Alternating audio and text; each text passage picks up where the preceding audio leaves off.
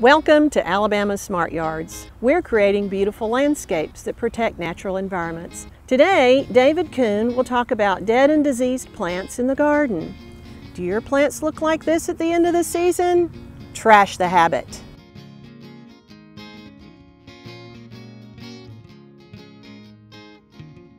Disease and insect problems are common for home gardens, but rarely is there a simple answer to solve those problems. Instead, using a combination of small things adds up to success. One basic task that can help reduce garden problems is a good sanitation program. Garden sanitation starts by understanding the life cycle for disease. We want to remember the disease triangle. The three pillars include a susceptible plant host, the presence of a pathogen, the bacteria, fungus, or virus, and a favorable environment for that pathogen. Where all three are present, we have disease.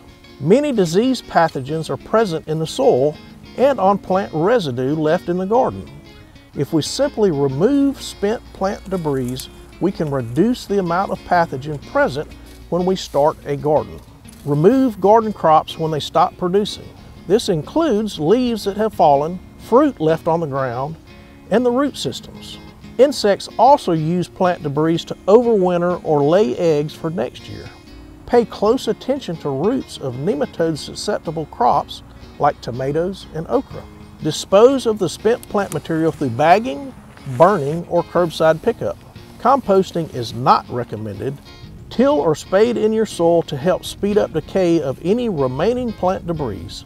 Good garden sanitation will help reduce disease and insect pressure, making for a much more enjoyable and successful garden season.